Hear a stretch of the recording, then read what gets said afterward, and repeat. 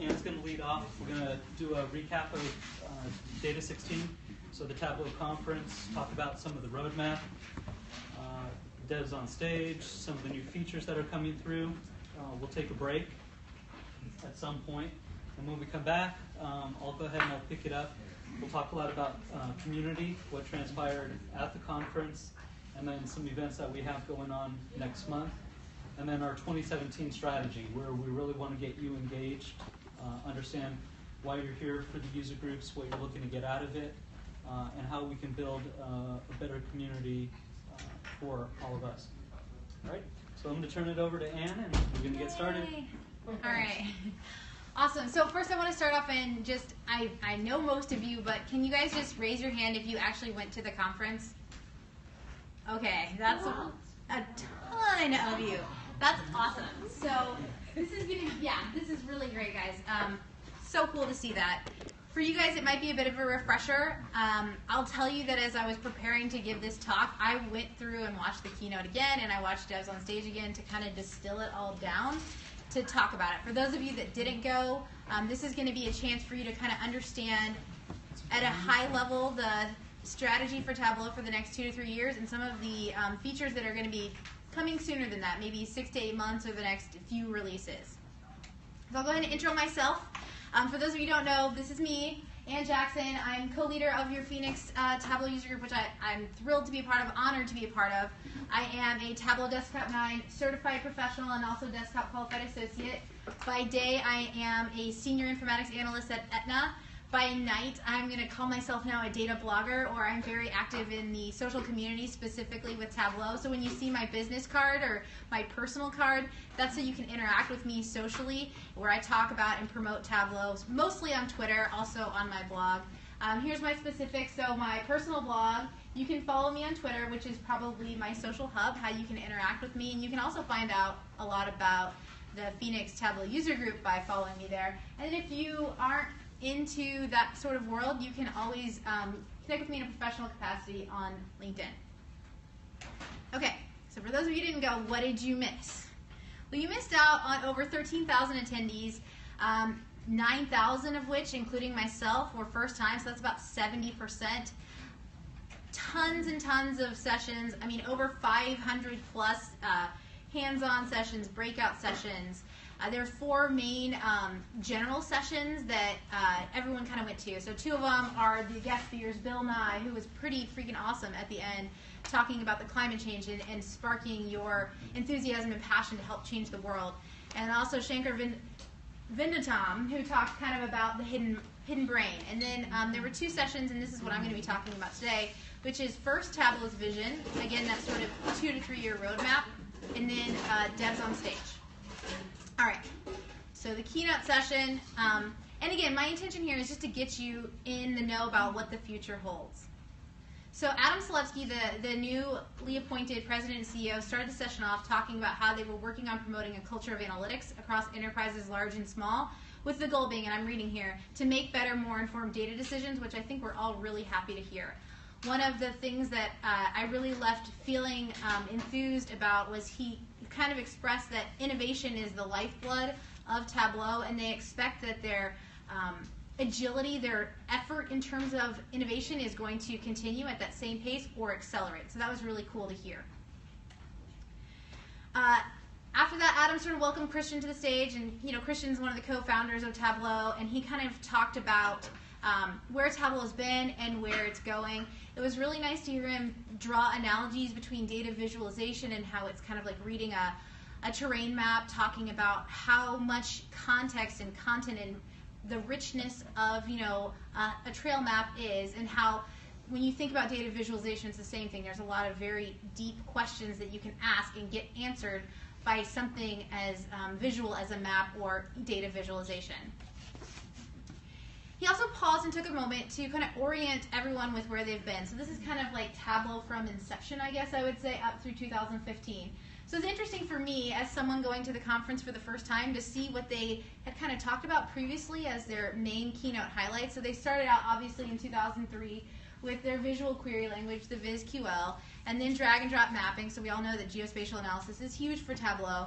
And then the data engine in 2010, the data server in 2013, and the data interpreter last year. He also kind of teased about a couple data visualization components as he was talking, and kind of wanted to highlight what those were. The first one, I think we've all heard about before, is the Viz in a Viz. This is almost like a visualization in a tooltip. This was kind of touted as something that was going to be out there. He demonstrated it, no real concrete details, but as he described it, as you hover over data points, related visualizations will appear and provide even more insight. He also talked about layering, and this was, again, going back to that sort of parallel of geospatial geography, that type of analysis, that we should be able to visualize data sets that simply share a common dimension. So one of the demonstrations that you'll see is a map where you have 3 different data sets. One is of schools, one is of residential areas, one is of something else. And instead of having to join them or blend them together, you can seamlessly layer them on top of each other and really enrich the analysis that you have. And then again, the last one he just vaguely mentioned this. He said improvements in multidimensional animation and teasing out changes in the data. Not a lot on this, but I thought that was interesting to highlight as something he said, so I'll be intrigued to see what there is to come. After kind of talking about data visualization, he stopped and took a moment to talk about databases and how the data query engine had been separate from data visualization, and that's a big part of their strategy and has been a big part of their goal going into this, or as they've continued to emerge, is bridging and partnering those two things together, because we all know that we need to query our data really fast to be able to ask those iterative questions and be able to visualize and get to what we're looking for. So sort of with that, the stage was set for the 5 key topics that were covered in the keynote. And this is kind of what I'm going to kind of go through. So visual analytics, the data engine, data management, cloud, and collaboration. All right, first up, visual analytics. So Andrew Beers came on stage to talk about visual analytics, and he really started by saying 3 things that he wants to help us improve or achieve. The first is to ask better questions, to think more deeply, and to solve bigger problems. And that kind of keyed it up for 3 additional things and 3 ways we'd achieve that. The first being instant analytics. The next one, improvements to time and space analysis. And finally, natural language, which is pretty cool. So Andrew started by showcasing a few features related to instant analytics. And I apologize. I mean, you're not going to get the full experience by my presentation, so I encourage you, go watch the keynote if you have time. Just listen to it at your cube if you need something to do, and stop and look at the demos. Right now I only have screenshots, and they're not that great, but once you go and you see it and you interact with it, you're going to have those aha moments and see how you can start integrating it into your world. So anyway, the first one he showed related to instant analytics is this hover line. So this is pretty special here because he's got this vertical hover line, and by doing that, you can see, and there's multiple lines here, you can instantly see what all of those different marks are at. So instead of having to, start at that, I think it's a purple line, and then go down, and then do that, you now have that instant analytics, that summary comparison, to start understanding your data in context. And the other thing is selection summaries. Again, kind of hard to see here, but if you can imagine, there's sort of like a dragged pane here, and across the x-axis is time. So he's segmented off a period of time. It's got a starting point and it's got an ending point off the end. So now we've taken something, I think it was maybe some sort of sales, and now we have change over those 2 time periods. If you were to look at it even more in the demo, there's a max and a min highlighted as well.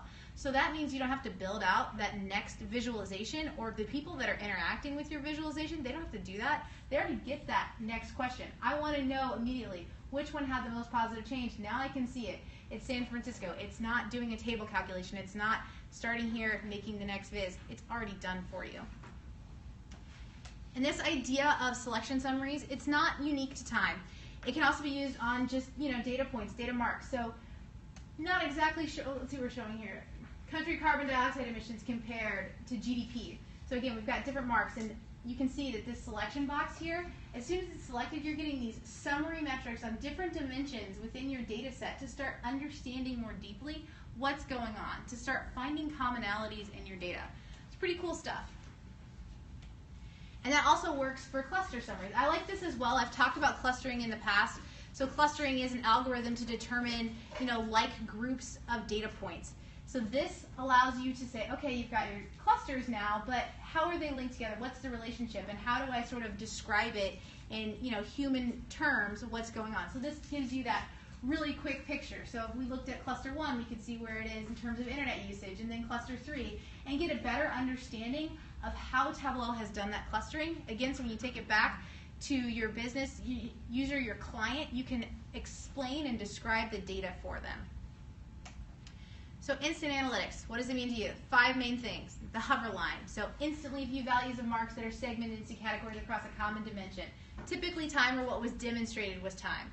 You can set boundaries in time to instantly get rolled up metrics on performance, which I really love. I mean, if you think about operational metrics, it's always over time. Time is super substantial. So when you have something like this, it's a game changer. You can select data points and automatically generate summarized visualization. So you're going to gather context more quickly for your data sets. Quickly highlight categorical data found in tooltips to see peers. I didn't mention this, but that's another thing. If you were to hover over a data point and you have your tooltip and it might have different categories, so maybe the country is United States, you can click on United States now and it's going to highlight all of those peers that are also United States in your data sets. You can start seeing quickly the scattering of your data. And then also find and describe the commonalities identified through Tableau's clustering capabilities. All right, I hope everyone's having fun, because I sure am, and there's a lot left. So next up, he demonstrated some time and spatial analysis. The main thing here that I want to point out is this is the analytics pane. So this is where you have the reference line, you have clustering, you have totals, you have forecasting. Now you have this awesome section here called time. And there's 2 different things he demonstrated. The first was to align time. So that means if you have things that start at a different point in time, instead of a table calculation to get them all to start at a point 1, it's now built in. It's drag and drop. And then likewise, you can index time. So this right now is showing median price of homes in the 6 U.S. markets. We're using the hover line here, and if you look across the y-axis, this is the percent difference. You're using the hover line to determine the percent difference from a point in time. So it's literally charting for you automatically, is it above or below this anchor point? And you can move that anchor point. It's pretty awesome stuff. So time and space analysis, what does it mean for you? And I kind of touched on the geospatial already. So imagine layering different geospatial data sets, which will be really powerful. So most common ways to visualize time will be integrated into the analytics pane. No need to index time using table calculations to find a common starting point. And the integrated hover line can change the starting point for analysis related to change over time. Again, these are really huge improvements, and they're going to make it easier for you to do your work. Okay.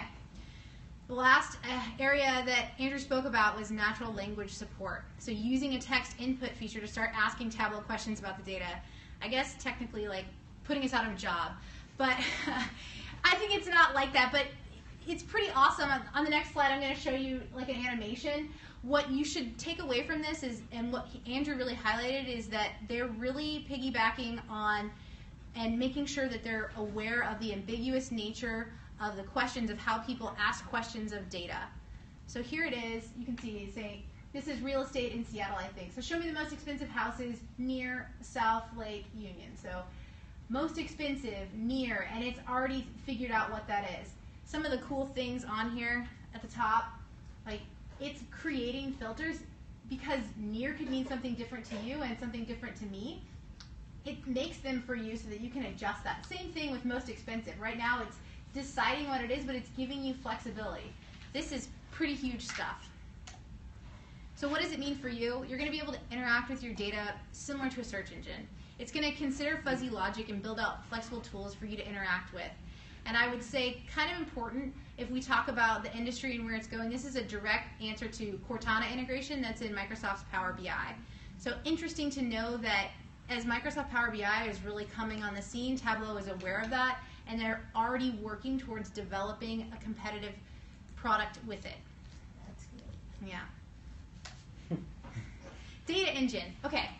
So Vijay Doshi came on next to talk about the data engine. I'm going to just read my notes here because they're awesome. So the team is building out the data engine, a new kind of data engine for the modern data analytics era.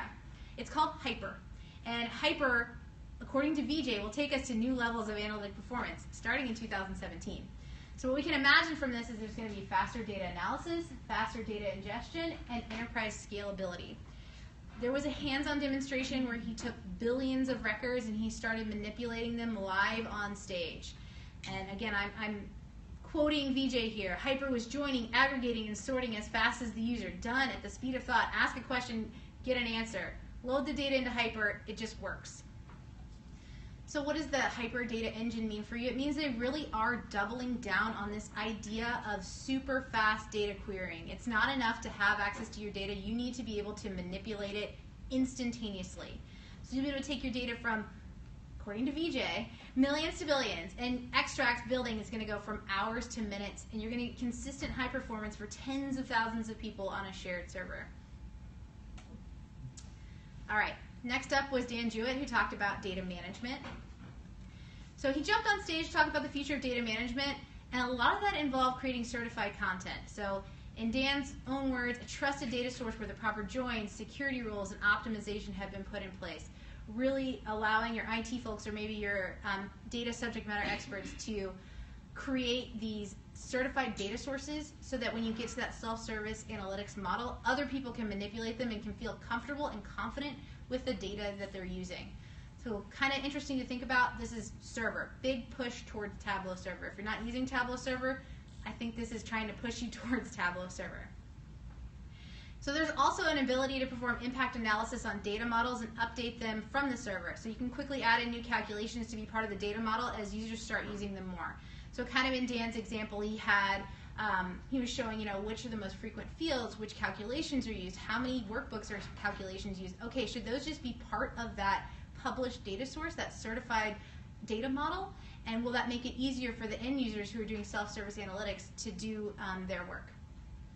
What's also interesting is that there are indicators that are going to be present throughout the data sources to show which calculations are derivatives and which ones are certified. So if you're coming in as someone else looking at the data source or looking at the workbook, you're going to be able to instantly say, okay, this is something that Anne made up. I don't trust her, so maybe we won't use that. You all trust me, but you know what I'm saying.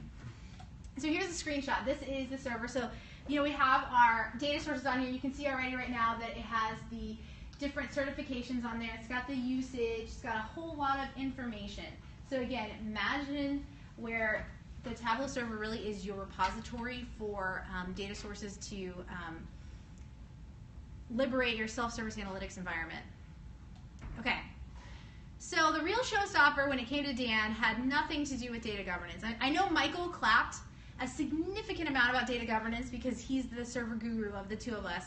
But the real showstopper of the keynote had to do with data preparation, and specifically Project Maestro. So I'm just going to read what Tableau says Project Maestro is, and then we can all kind of take it, breathe it in. So Project Maestro will make it possible for more people, from IT to business users, to easily prep their data with a direct and visual, that's the key here, approach. You'll see the impact of the joins, unions, and calculations you've made, ensuring that you have exactly what you need before jumping into analysis. Project Maestro will integrate with the rest of the Tableau platform, letting you quickly publish your data to Tableau Online or Tableau Server, or analyze it on Tableau Desktop. All right, so let's get you oriented with Project Maestro. The demo was way more in-depth than this, way cooler than what I'm going to show you on a single slide. So again, I encourage you, if you're scrolling through it, stop when you get to Project Maestro or go to the blog and read more about Project Maestro. There's three main areas going on here. There's the top, which they're calling the canvas, and it has sort of the workflow of data. There's the middle, which they call the profile. So it's almost like a metadata summary of what you have in there, and you can even see the join in there. And then the bottom is just, record level data. It's what your actual data is. So cool things that happen. As Dan was demonstrating it, he took some of these years here. They were 2-digit, and he made them 4-digit. Once he did that, a calculation was automatically made, and it was kind of tacked here. It's a little icon right now, but it described what the calculation was. All you had to do was interact with the data to change it. It made the calculation for you. That's pretty cool. The next thing is the joins, kind of understanding what's going on and being able to show you where you might have problem areas with your joins. You can already see it's very visual in red. These years are not going to be part of the join data set because they're not included on the left. Or you can see also that there's District of Columbia and Washington, D.C., and although they're the same place, they don't line up. One of the other really awesome things was drag and drop lookup. So Dan demonstrated taking, I think it was like number for states and just dragging it over something else, using that as a lookup. So you don't have to set up any lookups. You just drag it over, and it's going to join that data together. So according to Dan, Maestro will be available later next year, and I think that this is really awesome to see that they're extending their product suite beyond data visualization tools. So data management in general, what does it mean for you? Two main things here. First would be the certified data sources.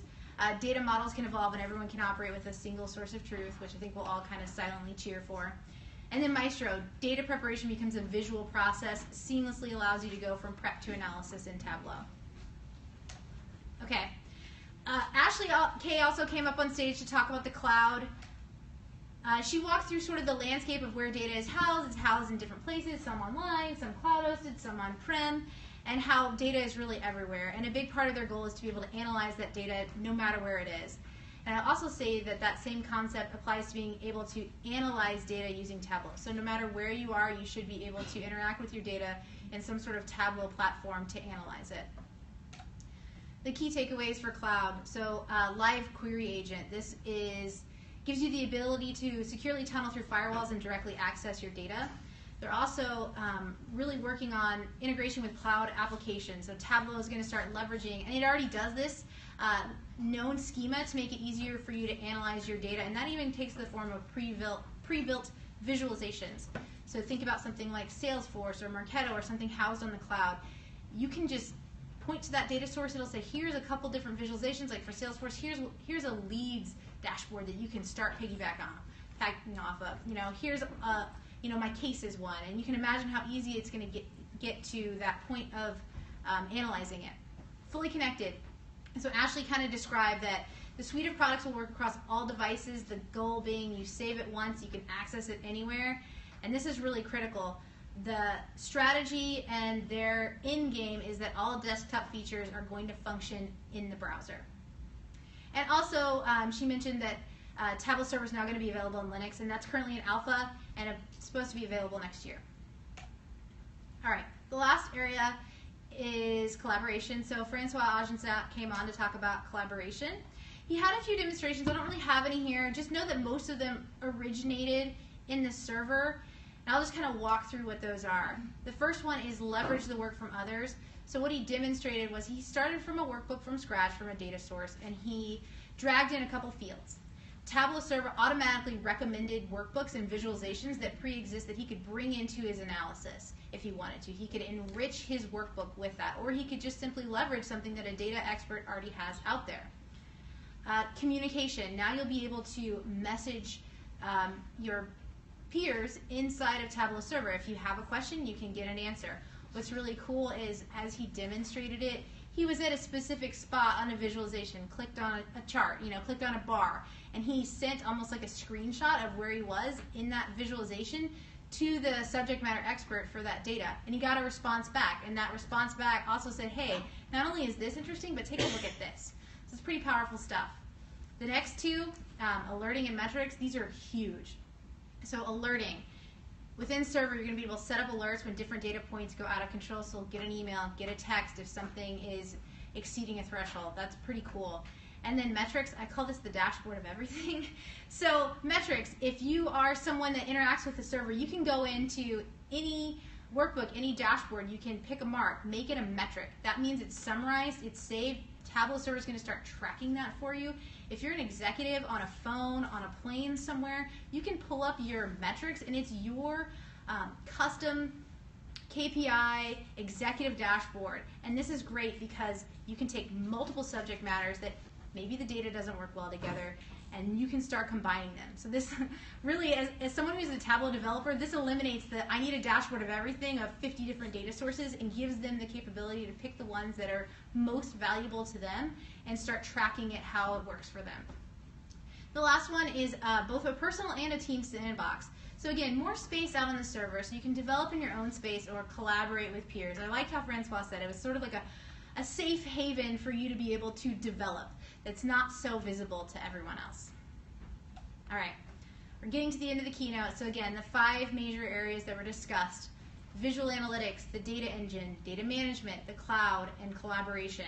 When we talk about Time frame on this, think 2 to 3 years, 12 to 24 months, maybe some in early 2017, but this is to orient you on what you can expect the future to be with Tableau. So if you go back to your boss and they say, you know, how's Tableau going to work for me in the future? These are some key takeaways, some things that you can say, okay, well, it does this now, but this is what the future is going to look like with Tableau. Probably the more fun and engaging session is Devs on Stage. So the developers on stage shows off capabilities that are coming much sooner than that. So Andrew was back to kick it off, and what was cool is that the developers that came on stage demonstrated over 25 ideas that were developed by the community and put into place. So for those of you not aware, the Tableau online community, you can submit an idea, and often those ideas are developed out and put into the software. So it's really awesome to see that you have a company that takes your feedback seriously into consideration and then develops it and puts it out there for you as that end customer. First area they talked about was analytics. And I'm just going to kind of walk through these. These are very tactical features. These are very real features that are coming out soon. First relates to geospatial analysis. So there's going to be automatic drill. You're going to be able to zoom into lower levels of geographic data based on the view. In the demo, we had, you know, maybe state on the view and then zip code. You start out zoomed out, you can see all of the United States. You're at the state level. If you want to zoom into Texas, Arizona, whatever, it's going to start boiling itself down to the zip code level. That's really huge when you think about your interactors and what they want to see in terms of their data. There's also going to be a map scale present, which that doesn't really resonate with me, but it got a lot of cheers, so I think it must be important that people understand how, you know, large the world is. And then the spatial file connector. So you'll be able to add in your own spatial files. In the example here, they have climate zones in Africa, and that specifically is going to be available in the 10.2 beta. More on analysis. So statistics and tooltip selection. So there's Python integration, it's coming. So you're going to use Python code. So machine learning, advanced analytics, you're going to be able to embed it directly into a Tableau calculation. So here it is. We've got Python written directly in a calculated field. And I touched on this earlier, but tooltip selection. You can select any categorical field from a tooltip, acts as a quick highlighter, and you can use it to quickly understand more about your data at a glance. Before we move on, go back to this. Is anyone doing advanced analytics, Python? Do they want to? Layla, how are you not raising your hand? Well, I don't do totally do it now, just like very side, like not official content. Yeah, I think you will be. One of the most realistic, I think, types of analysis that a lot of us can do is sentiment analysis. So as hot as clustering has been, sentiment analysis is probably the next thing. Python's a great one to do. There's a Makeover Monday that came out this week by one of the Zen masters, Britt Kava. It has sentiment analysis of song lyrics. She used Python integration in Tableau, so really cool stuff. So if you're interested in this, at the end, during my presentation, we'll talk to where you can go to get this, integrate it into your version of Tableau, and just start playing with it. All right. So more good stuff. Again, this is still sort of in the analysis section. Filter presets, new lines, and legend per measure. Filter presets, that just got a huge round of applause out of me. So you can now automatically filter your data to the latest date. So look at this. This is presets. You can set latest date value or current date value. That means as your data refreshes, it's going to start filtering to the latest date. This is huge. This really is. New lines. This is kind of an interesting concept. So step lines and jump lines. A step line is a vertical line between 2 points. So if you imagine you're going across time, instead of the data points just being connected directly, if it's going like a direct vertical drop, you'll be able to see that now and kind of visually eyeball or measure what that changes between those two data points. And then jump lines break the data apart. So the example that was shown on Devs on Stage had, I think it was like the 100-meter dash for world records. So when you have something like a jump line, you can quickly see that length of time that something has been at a certain level, and then it jumps down. So you can start, again, measuring the length visually of how long something has been in that particular time period. The last one, I love I'll start with the second thing. The rewords of highlight tables. So legend per measure, quantitative legend for each measure value. This picture does not do it justice. This is the best part here. We've all been in that world where we have what we want to do is something we did in Excel where we had, you know, different conditional formatting for every single column. That's possible again now in Tableau without doing anything crazy. You just click a button. Now you have a legend per measure. Okay. Next up is dashboards and stories. So this is all sort of look and feel. Improved design capabilities. This got the biggest applause of the night, I kid you not. So distribute evenly. So now you can take your sheets within a layout container and automatically distribute them evenly across the container. You can kind of see it here. There's a couple summary sheets, but there's just a button here. You can click it, distribute evenly, boom, it looks beautiful. Yeah, clap for that one. Margin and padding control. So again, more control over the visual design of it. I think what we're seeing is data visualization is sort of a creative outlet. It is a form of artistry, and we should be able to have a lot of those advanced controls that you would see someone in more of like a typical artist role. Borders, you're going to be able to add borders to any object in your dashboard. And then one that Michael really likes is the expressive text editor. So taking text from basic, you know, from just being able to bold, italicize, pick fonts, and now you can embed images in there. You can make them hyperlinks. There's bulleted lists, horizontal rows, and columns. And this is everywhere that text is. So this is really cool. Web authoring updates. So 6 new things you can do on the web, and I would imagine these would be happening shortly. So map box backgrounds, again, adding custom backgrounds to your maps while you design on the web. You'll be able to hide headers, add reference line, resize headers, disaggregate data, and then format numbers. The story points are also coming to the web, and they're going to add new story point navigator styles, which I think is really cool. Now you don't have to have that caption there. There's actually cute little buttons to kind of scroll through your story points. And then you'll be able to have a full screen viz in your browser, which is kind of nice. All right, next area was mobile. So mobile updates, direct linking. So what was demonstrated is there was an email that had a visualization in it. You could click on it, it would automatically open up the app, and you could get directly into your viz. Smooth tooltips, I think this is great. We all know that Device Designer came on the scene with Tableau 10, and I know that as I was doing my Iron Viz entry for Mobile Designer, that there's some headaches around the tooltips. You couldn't really leverage them in a way that worked well for mobile because of how small our screens are and how hard it is to interact. So what they introduced is this sort of like, it's probably like a force touch where you push on it and now a crosshair will appear, so you can completely control the precision around the different marks that you are interacting with. And they've also docked the tooltip to the bottom of your screen. So now you'll be able to get that summary tooltip data without it interfering with what you're seeing in the visualization. Commenting. So similar to the collaboration that Francois mentioned, they're also going to have commenting in the apps as well. So again, start thinking about almost like a Slack style or just like a direct back and forth communication on anything that's going on within your mobile app related to your viz. And then offline interactivity. So really huge on this is you can now interact with your visualizations offline. So selections, tooltips, and highlighting will all work and be interactive without any sort of network connection. Anybody that attended the conference go to the labs and play with mobile? So on this, nothing is obviously set in stone. This is all in development still, but as you were playing with it, she mentioned the tooltips automatically just show up at the bottom. Kind of like if you think about captions on the desktop, they're just there. Anybody have feedback on whether or not that was a good idea? One of the suggestions that we thought is your hands on a phone. It wasn't apparent to us until we were playing with it 10 minutes later that there's tooltips. And what we thought would be nice is that they flip, or we have a configuration to actually show above it, if that makes sense. So you have your phone, you're hovering with your finger over the visualization. Normally where your palm would be, this is where your tooltips are. And you're like, oh, let me read some. What we thought would be more intuitive is to have the tooltips fly up to the top. So those types of things, if you didn't go to the labs, as we come out with the beta and those alpha products, is to start engaging with Tableau, offer your feedback so we can get more improvements to the products. But it'd be nice to hear, if you did play with it, what your thoughts were on it.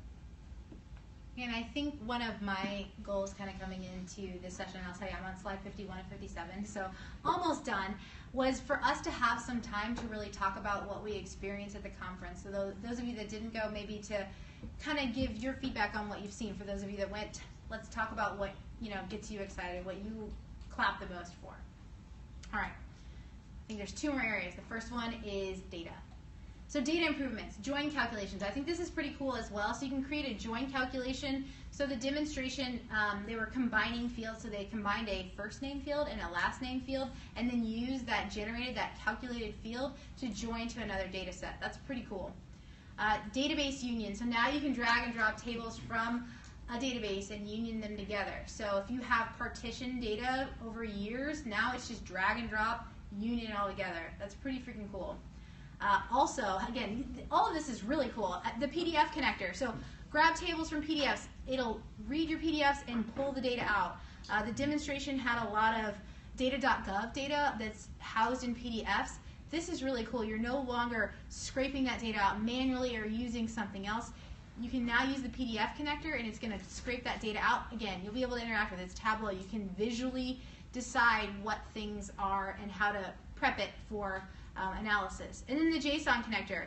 JSON, raw data type file, that's another kind of hot topic that's coming on the scene. So it's nice to see that now they're integrating with JSON files, and it's going to infer the schema from those JSON files so that you can interact with those sort of raw data forms. And then kind of rounding it out was extensibility. So this is really pushing the limits in open source type things. So this is almost like development, on the edge of impossible. So server client library, you can now automate moves from deployment to production.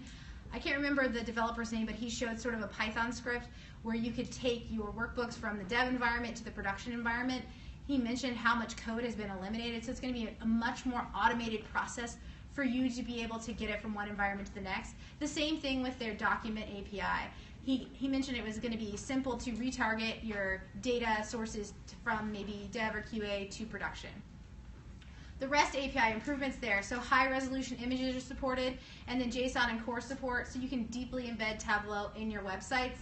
The get data function, it integrates with third-party charting libraries like D3. That's another one that's really coming on the scene right now. If you look on Twitter, you'll see a lot of D3 integration. You'll see a lot of people starting to do advanced data visualization in D3, so it's like Java. So it's nice to see that they're on board with that. They're on par with that trend. And he also showed a demonstration of a D3 visualization connected to Spotify Music, which is available on their GitHub. And finally, mobile app bootstrap. So you're going to be able to embed your Vizzies in your own mobile apps. And they're really trying to help get you guys there. So a lot of documentation out there. He mentioned that, for the novice to the, super awesome app developer, that whoever you are, you'll be able to utilize the documentation that they have out there. All right, rounding it out. Next year, the conference is in Vegas. It's in October, so it's a month sooner. I hope you guys are all as excited as I am to go. It really is a life-changing experience, and I say that as someone who only comes here because I want to. They're not paying me to be here. You're really going to, if you missed out, if you've never gone, imagine the enthusiasm that I bring to the stage, but then there's 15,000 other people with the same amount of enthusiasm. It's going to be in Las Vegas. There's no excuse for us not to go. I mean, we're so close. And you're going to get a party bus? Yes, so, yeah, exactly. Next year, party bus. It's going to take us a week to get up there along the way.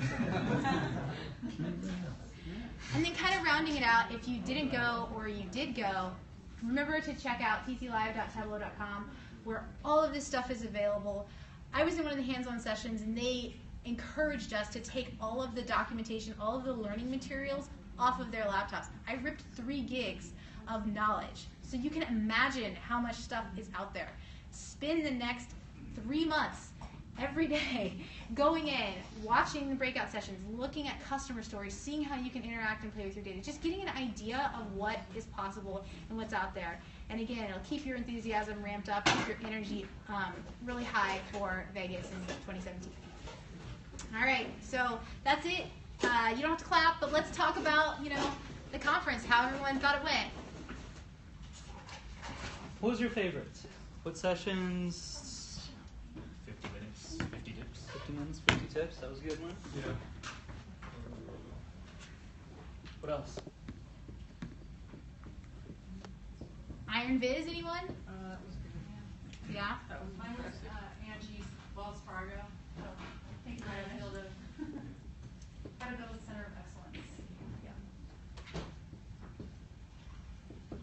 They had in the lab, they had a presentation on some of the eye tracking studies they've been doing, and they're gonna do, I think they're gonna publish a white paper on it. Really? Yeah. See, that's really interesting. I think you see a lot about user experience and interacting with data, and so it's always really nice to see how they're picking up on that technology.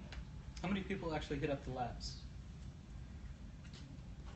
I thought it was a great idea. So if you didn't and you do plan on getting on the bus next year and going with us, I do recommend going to the labs. It gives you an opportunity to get hands-on with some of the future either releases or start playing with some ideas.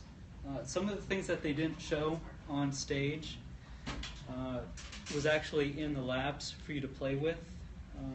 And those are things that are just ideas. You know, well, what if we were to do something like this? How would that look in your environment? You know, give me your feedback on backwards compatibility.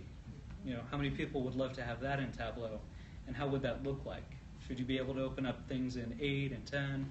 Can you maybe save a file in an older version and backwards and so forth? So those were a lot of things that were talked about in the labs, and that was one of the reasons why I spent, you know, half a day in there with the eye tracking, with the mobile, with, you know, some of this cross platform with the backwards compatibility. And it was different every day. So it was important, if you did have the app, kind of check on some of those labs. And I do highly recommend next year to do that. For those that did go to the labs, what did you play with? What did you like? Anything? I went for the same session that you went for, the mobile version. I do like your suggestion of them providing us an option to maybe switch where the tooltips are shown. But I think I was just happy that they are not blocking my view. Even if it was at the bottom, I think that was still a win. But it was a good experience. Good. And who else went to the lab? Jessica. What did you like, see? So I went to the mobile one too. That's something I've had a bunch of users reach out to this in the last few months asking, hey, what do we do in mobile? I also went to a desktop lab and I got to play with Tableau 10. I got to ask some questions. You know, in general, I don't think we had the lab last year at the conference. Or if we did, I really didn't know about it and didn't experience it. So for me, a lot of sessions, it's hard to get in the door